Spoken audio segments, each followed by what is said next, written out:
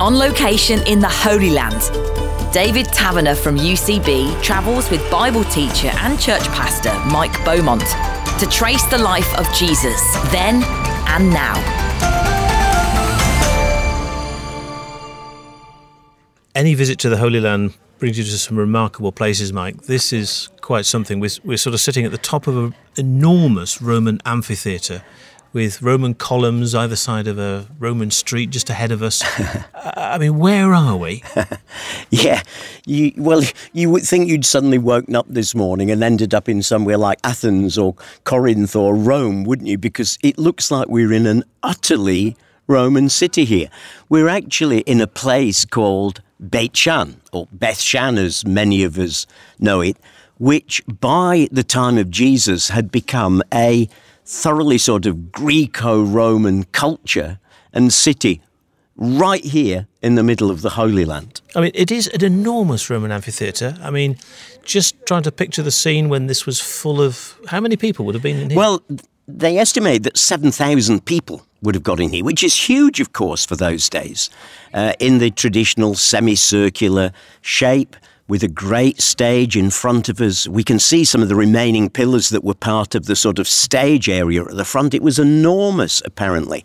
So here would have been the place where, things like plays and theatre took place, but also apparently gladiators would fight here as well. So it was the local entertainment place, and it is really very huge and reflects the size of this city. And the Roman columns ahead of us there, down the main street, and ruins beyond of what? Well, we've got a traditional city here. So we've got, as you can see, a very straight street running down from where we are sitting right at the top of the theatre. And the street runs down with columns, colonnades on either side, and on either side of those would have been shops and the agora, the marketplace, leading right down to, and then you'll see this enormous sort of flat-topped hill in front of us. That's what's called a tell. It's a mound of different layers of civilization that have built up over years, and that's the ancient city of Bethshan. That's the one that was a fortress of the Canaanites in the Old Testament period when Joshua and the people entered the land. This was one of the cities they were unable to take. And I think when you look at that and how high up it is and how steep those ramps are, then you can understand why. And it wasn't until King David that was taken. It's in a sense an ignominious place because it was on the walls of Bethshan that some listeners will remember the bodies of Saul and Jonathan were nailed after they were defeated at the Battle of Mount Gilboa against the Philistines. Where does this place fit into the story of the life of Jesus? Well, it looks like you think, what on earth are we doing here? You know, have we gone off at a tangent here? Well, no, we haven't. Now, I need to say up front, there's no mention of this place, Beit Shan, or Scythopolis, as it was known by the Romans in New Testament times. But Beit Shan was the capital of what was known as the Decapolis. Oh. Now, that is a word that we find quite often in the Gospels. We find that Jesus went on to visit the cities of the Decapolis. Decapolis means 10 cities. And 9 of those cities existed as sort of quasi-independent, self-governing cities under Roman rule, with an utterly sort of Greco-Roman culture and feel to them. And those 9 were on the east side of the Sea of Galilee. But there was a 10th one, and we're sitting in it right now. And this 10th one, Beit Shan or Scythopolis, was the capital of all those 10 cities. And we know that Jesus visited the cities of the Decapolis. Which ones exactly, we can't be sure. Might it have been this one? Well, it could be quite likely because it's simply in southern Galilee. It's not that far away from the southern tip of the lake. So he may well have come here.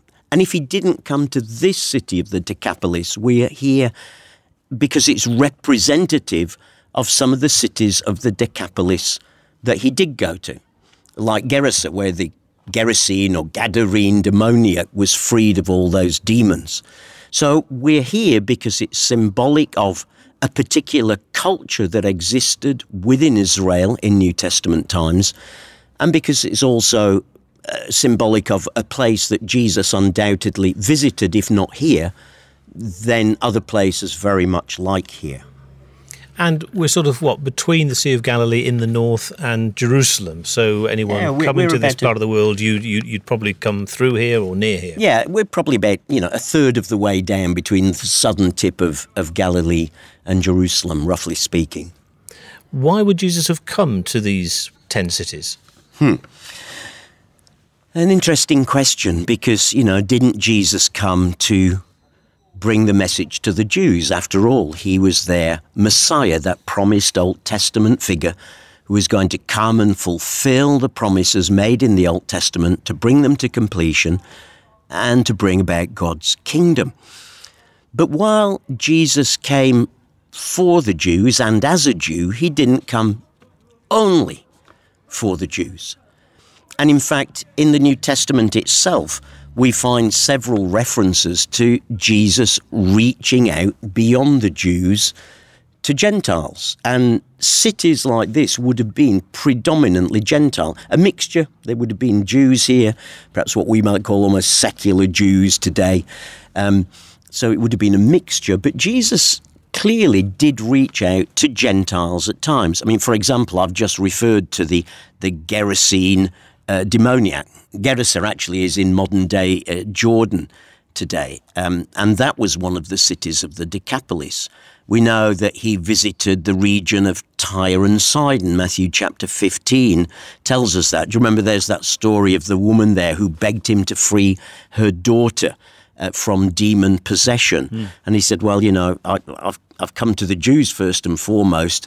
And she says, yeah, Lord, but even dogs on the table get the crumbs. And Jesus was amazed at her faith and heals her daughter. There's that story of healing the Roman centurion's servant in Matthew 8, the story of the Samaritan woman in John 4. And of course, the Great Commission in Matthew 28 is to go into all the world. And that's exactly what those first Christians did. Jesus told them before his ascension, the Holy Spirit's going to come upon you and you will be my witnesses in Jerusalem and Judea and Samaria and to the ends of the earth. In other words, in ever-increasing circles out from Jerusalem where those crucial events of death and resurrection had taken place.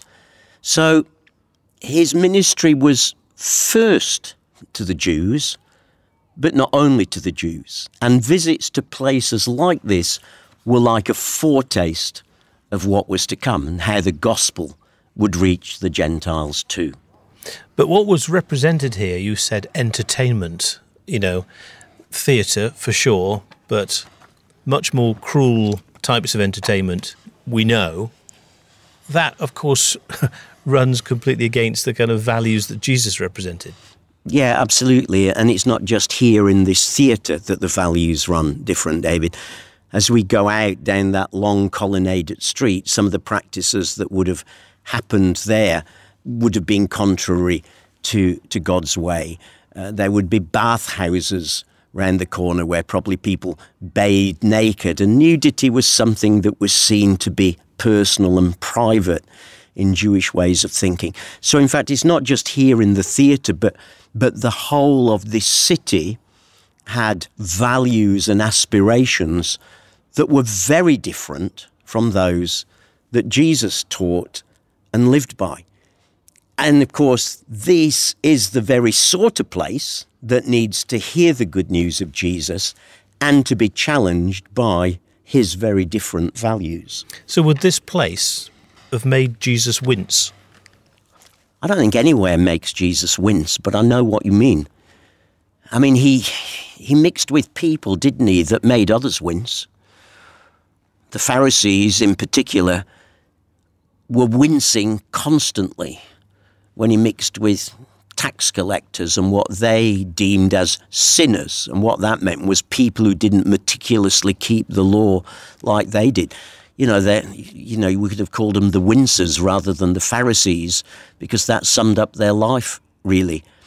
And yet what we find is Jesus never winced. Whoever came to him, whatever their background, whatever their situation, even demon-possessed people, none of these made Jesus wince. Now, that doesn't mean that he was happy with their values, but he was happy to be with them. He was happy to sit with them, happy to share with them. Think of the number of times in the Gospels we find him going to the homes of tax collectors, these hated collaborators who would certainly make the religious lot wince.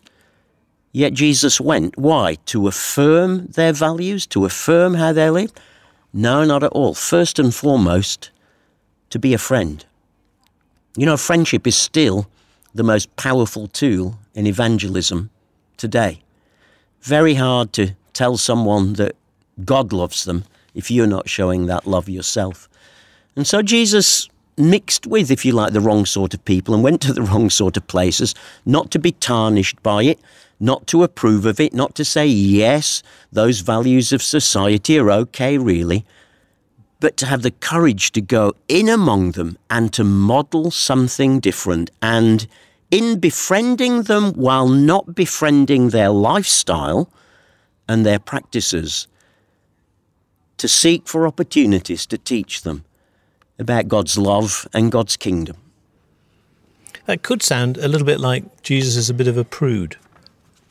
Oh, he was far from a prude, wasn't he? I mean, you know, what prude would change all those large water jars in Cana into wine? He's not a prude, but he said that he came to reflect his Father. I can only do what I see the Father doing. You know, we look at Jesus, we're looking at God. And so he's by no means a prude, but he does know that his Father knows best. You know, when his Father made humanity at the beginning of time, those references that we get in the early chapters of Genesis, he made us both to be like him and to know him, to have relationship with him. And it's when Adam and Eve chose for themselves and sinned that things started going pear-shaped. And it's very often that choosing for themselves that leads people to adopt values and lifestyles that are very different from what God wants. But, you know, all of us, when we get a car, you normally get a maker's manual with it. And if you want to know how the car works best, you follow the maker's manual. If you don't, well, fine, that's up to you.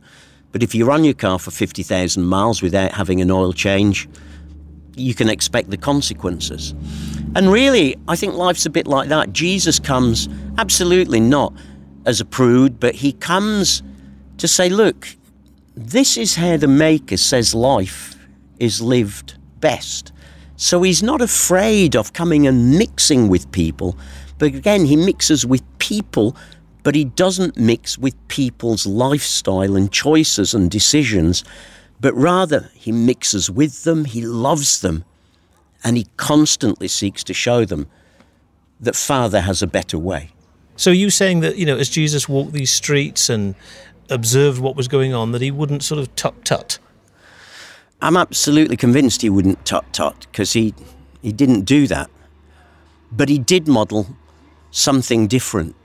You see, in a sense, it would have been very easy for him to tut-tut, because at one level, you can think, what is this city doing here? Why is there a Greco-Roman city with a Greco-Roman way of life existing inside of the Holy Land? Well, there are historical reasons for it, and different cultures had dominated this part, Egypt first of all, and then the Greeks, and then the Romans. But nonetheless, it still stands as a sort of stark contrast. What is this doing here?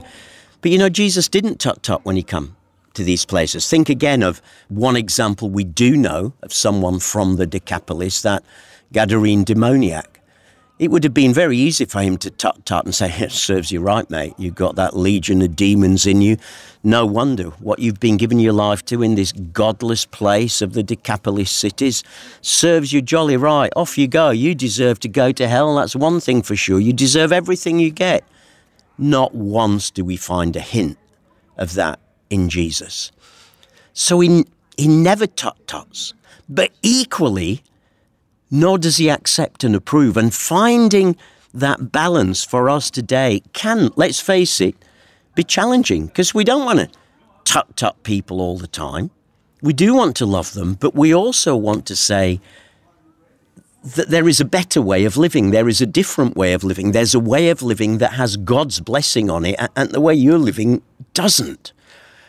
Now, that is a challenge. I suppose it's what's sometimes being called the difference between living in the world and living by the world, or living of the world. There's a reference in the Bible to that, isn't there? Yeah, there is. It's in John 17. In fact, it might just be good to turn to it and read it now. John 17 is Jesus's high priestly prayer, it's often called.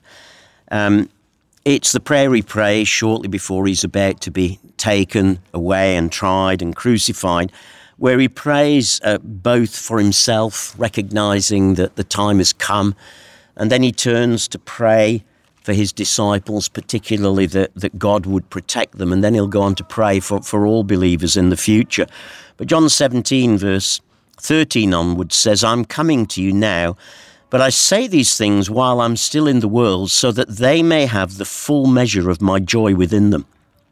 I've given them your word, and the world has hated them, for they're not of the world any more than I am of the world. In other words, if you're truly following Jesus, there will be times when the world, and by that he means the world system, the world's values, will hate you, will tell you to grow up, will tell you to drag yourself into the 21st century, will say to you, how on earth can you believe stupid stuff like that? But Jesus goes on to say, my prayer is not that you take them out of the world. Hello, not that you help them to go off in holy huddles. And of course, at the time of Jesus, there were those who'd gone off into holy huddles, like the Essenes down by the Dead Sea. Let's build a little fortress for ourselves and keep ourselves pure so we can't get contaminated by that nasty world out there. That's not what Jesus wants. My prayer is not that you take them out of the world, but that you protect them from the evil one. They're not of the world, even as I'm not of it. Sanctify them by your truth. Your word is truth. As you've sent me into the world, I've sent them into the world. So Jesus doesn't want the world in us, but he does want us in the world, where we can be salt and light and where we can impact and make a difference. Not withdrawing to holy huddles, though withdrawing to get recharged and refreshed as we do when we meet together as Christians is wonderful, but for the purpose then of going back into the world, going back into places like this represents, that has different values and just pursues different things and has different ambitions, and not to let that into us, but to resolve that we are going to get into it and make a difference in our street, in our family, in our workplace, in our classroom, in our office, wherever we might be. I suspect as a pastor yourself, church pastor, you've had conversations with people, Christians, who say that there are no-go areas. It might be to do with going to the cinema or dancing or other forms of entertainment, things like that. Yeah, and you know what? I've been a Christian a long time now, and that list changes. Why? Because actually all it ends up being is a cultural list. So, yeah, I remember my grandparents on my father's side were Anglicans, and my grandfather was a lay preacher there. My grandparents on my mother's side were Salvation Army, full uniform and trombone and tambourines and the lot. And their generation, things like going to the cinema or enjoying yourself on Sunday, in fact, doing anything other than going to church 3 times on a Sunday, was definitely sinful. Now, I don't think many Christians would think these days going to the cinema per se is sinful, though I think going to see some movies, is certainly not helpful. So lists change.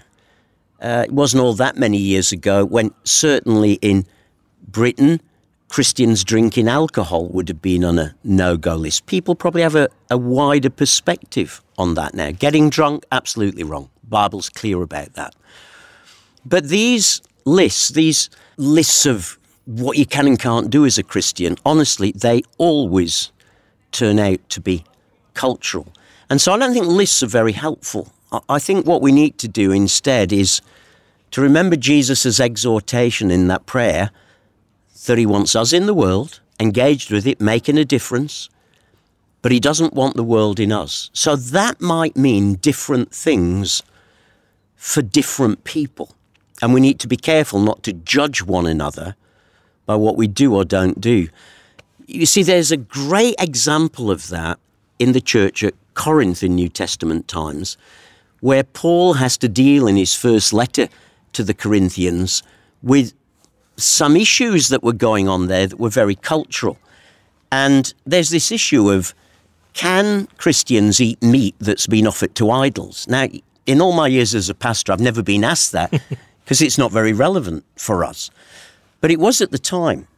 And you see, pretty much all of the meat in New Testament times in a Greco-Roman culture, the meat would have come from the temple sacrifices, pagan temple sacrifices.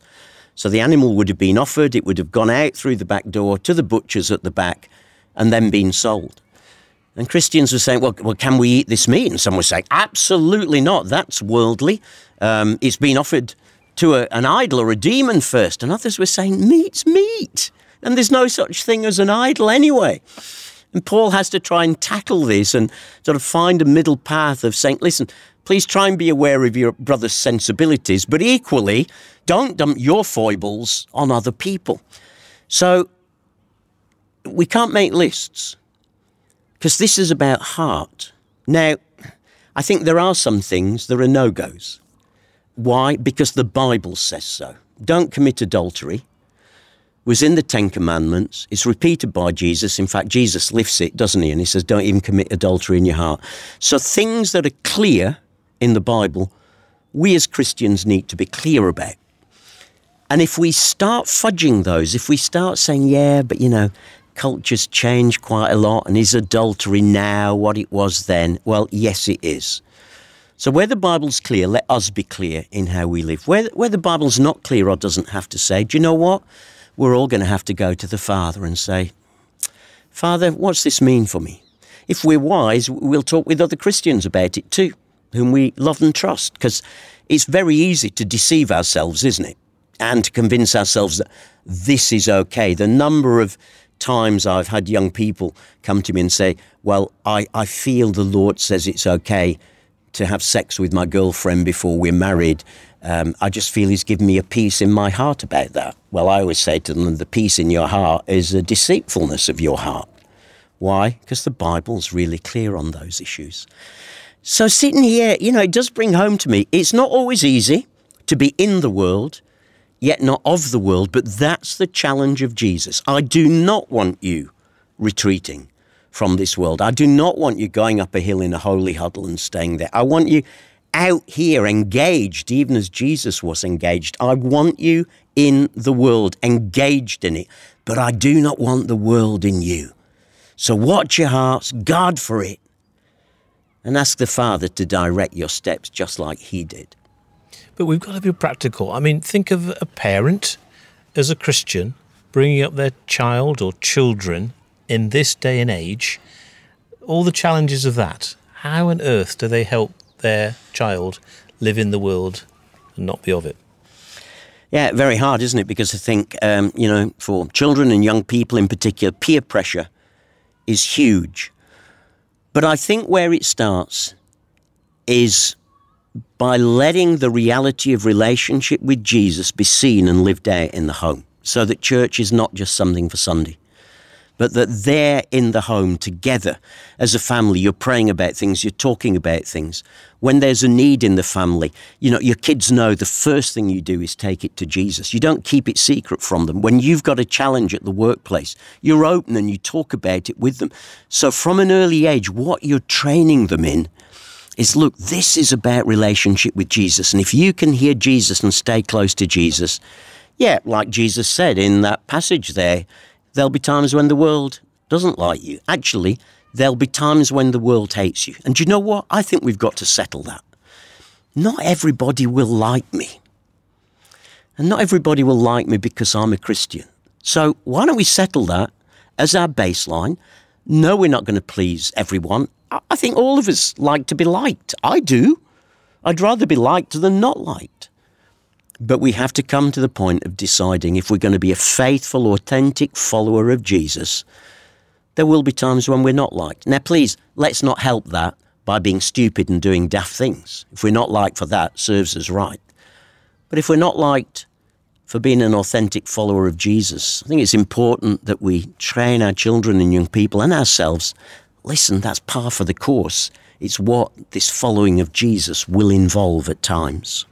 And if Jesus did come here, it sounds like he might have ruffled a few feathers, but he would have still been true to himself. Absolutely. And, we see that in the Gospels again and again, don't we? Whether it's in a Gentile context like this or a Jewish context. He was a great ruffler of feathers. And yet, do you know what? The people whose feathers he ruffled most were the religious folk. People he upset most were the Pharisees. Actually, the people he spoke about to hell the most were the religious people. If that shocks you, check out your Bible for yourself and you'll be able to see it's true. So he wasn't afraid of ruffling feathers. But, he did it in this incredibly sort of winsome way. He was among them and he sought to love them. And, one of the things I've learned over the years is, if you'll understand how I put this, if people know they're loved, you can get away with blue murder. In other words, they'll forgive an awful lot of things if you know that they love them. And I think there was something about Jesus that as he went through the world and as he engaged with people, they knew they were loved. So when he challenged them, when he asked them awkward questions, when he taught them about God's kingdom, when he sent people away forgiven and then said, go and sin no more, there was something about that love that he'd shown that made them see that those sort of challenges were really possible to respond to. So as we look down on this amazing Roman amphitheatre and the colonnaded street, which is in surprisingly good shape for thousands of years on. It certainly is. Are you impressed that Jesus didn't skirt around places like this, but came to them? Oh, absolutely. And as we've said, we're not sure whether he came to this particular city. I think it's likely, but he certainly came to some cities of the Decapolis. And he didn't avoid them. He didn't avoid going into Syrophoenicia. He didn't avoid contact with that Roman centurion. There was no one Jesus avoided. Why? Because he believed that greater is he that is in us than he that is in the world. And that's the encouragement that I think we can take as we respond to the challenge of Jesus to be in the world, yet not of the world. Because there is someone in us who is greater. Well, for all of us, as we try and work out how to put that into practice, perhaps you could pray for us. Lord Jesus, help us to learn what it means to be in this world, yet not of this world. To engage with it, yet to be separate from it, especially in those areas where you speak to us so clearly in your word. We're amazed at how you did engage with this world, and we want to engage with it too because we want to be fruitful for you. So Jesus, in this place, there is such a different culture. Help us to learn from you, to model our own lives after you, and to follow where you went and to walk as you walked, that we might impact our godless culture today. In your name we pray. Amen. Amen.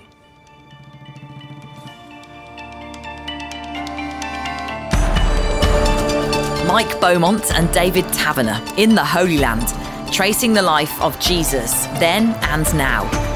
Check out the UCB website for the free episode guide with photos, Bible references and background information.